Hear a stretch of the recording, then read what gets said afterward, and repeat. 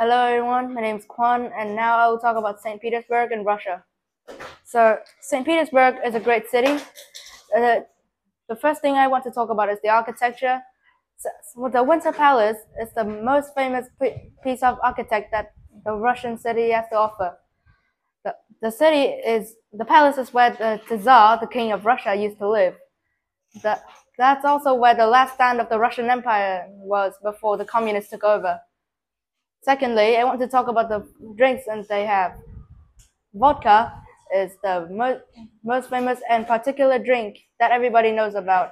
There's nothing really to talk about when you include this drink. The third thing is scarlet sails. This is a tradition in Russia that is passed down from many years. The tradition is simple but very fascinating.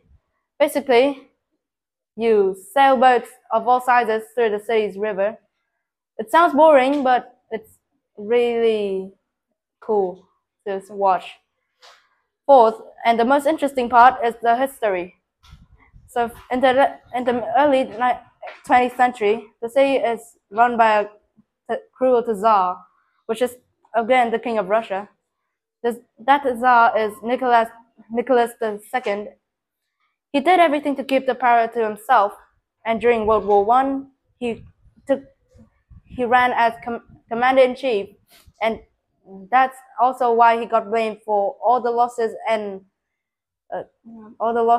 sacrifices of the Russian people.